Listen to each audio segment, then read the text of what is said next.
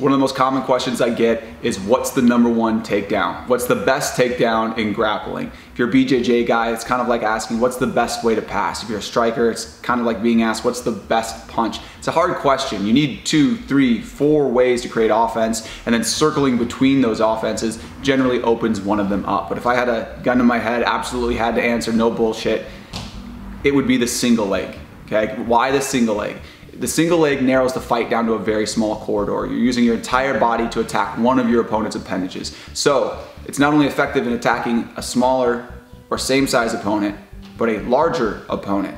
It's a technique that's largely dependent upon leverage and positioning and angles, and has less to do with power. Okay? It does take a little longer to learn. It's not as accessible as our double legs. That's why I prioritize our double legs. They teach you how to cover distance in a quicker way. So then when you go to learn the single leg, it's more easily absorbed.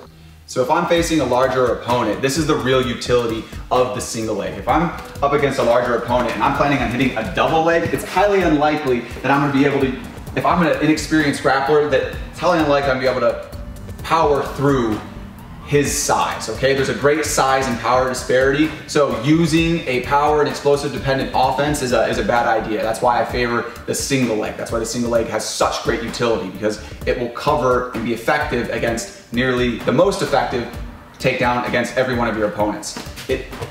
Our lead leg is dependent upon our opponent's lead leg. So if Ray has his left foot forward, that means my right foot has to be forward for my entry to be successful, okay? It'd be the opposite if we were the other way, but for display purposes, we'll be here. I'm gonna use the same setup we've been using, the reach setup. Reach setup is hyper important when you're going against a larger opponent. He has big, strong arms. I don't wanna have to deal with them. I don't wanna have to touch them. So I'm going to clear them out of the way on my entry by reaching, retract my elbows, and step behind his lead leg. I want my post underneath me. I can be at his foot, behind his foot. I can even be slightly in front of his foot, but realize that my hands then are gonna be over top of my base, okay? Extended out. I want my post underneath me. That's ideal. My lead hand swings underneath. My trail hand collapses into a gable grip right underneath. I keep my grip at his knee. I lace my shoulder over the top, right in the crook of his hip, right where his femur meets his hip, okay? This is one of the most common mistakes you're gonna see BJJ guys make. They overcommit. They go elbow to elbow here. Now look, see where my head position is? You can easily stuff my head here and start to sprawl, making life really hard on me. My head position will never get the length it needs if I go elbow to, or hand to elbow. I go gable grip. Look how much length that gives me in my shoulder. It can reach up to his hip. I do not stack my grip right underneath my shoulder and pinch the leg. I want to extend down the teeter-totter. Extend down, creating leverage here. See how my base is underneath me? He's carrying all my weight right here. I can hang out here all day. There's very little weight on my legs. I'm focusing all my weight into the top of his femur, right here. My head is up and my shoulders are shrugged, avoiding guillotines and bulldog chokes. If my head is up, if my structure is in place, my hand structure and shoulder structure, my neck will be safe. Okay? I'm keeping my grip nice and tight. My elbows are not flared. They're pulled into my ribs tight. I make this leg a part of me. I'm pulling my grip in. I'm cinching everything in tight and keeping my shoulder laced over top. This creates a very tight base. Now he has to adhere to my body weight. When I sag my weight, see him go down, he's gonna have to come down with me.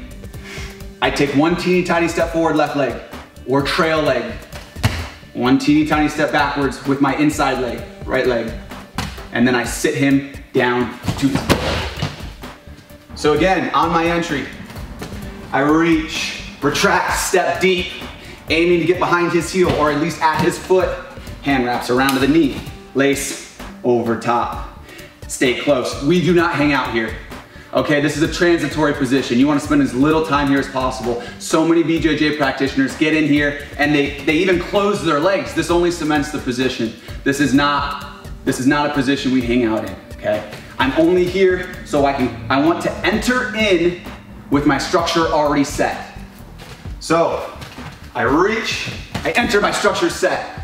Now I just have to step, step, step, step, and it's like he's riding on a little slide, okay? It's like there's a little 45-degree slide, 45-degree angle, sloping down to the ground, where I'm going to step, step, pressure down and back.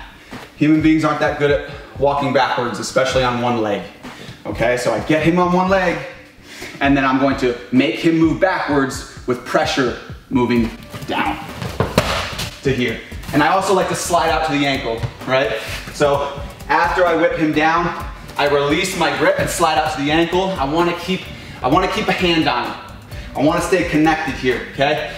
If I let go of him, he has a chance to base up, get his feet underneath him, so I keep a foot. If this is a fight, he has a chance to up kick, okay? If this is BJJ, he has a chance to try and pull guard. So I keep a foot, I keep my hand on his ankle, slide it out to here, and then you can lift and enter any way you want. You have options here, but keep a hand on him. One more time. And enter with force. Enter with force here, okay? Your shoulder needs to knock him back. You're aiming for the crook of his hip, where his femur meets his hip. Enter right here. See how I get him knocked back on this foot? Even if he's a big guy, I'm attacking him at a center of gravity with a very acute point in my shoulder here.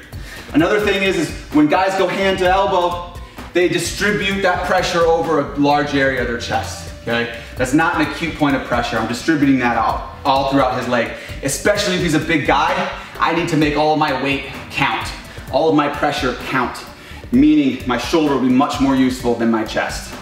Everything's pulled in tight, my head is up. This is not good head position, okay guys? This is good head position. And do you see how my shoulders are tilted? That gives me even more length to my arm. If my shoulders are parallel to the mat, do you see how this arm gets shorter? And now my shoulder's never gonna get to where it needs to go. So many BJJ guys do this. They hold onto the leg and they just stand here like this, or like this. How do you expect to take anybody down? You need to give him a reason to go down. You need to give him pressure on his leg to go down. Lace that shoulder over top. Pull that knee in. Step, step. Sit down. Slide out to the ankle.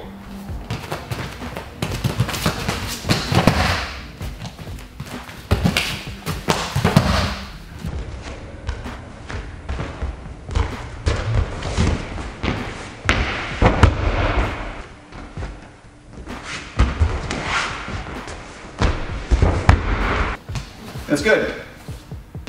Yep.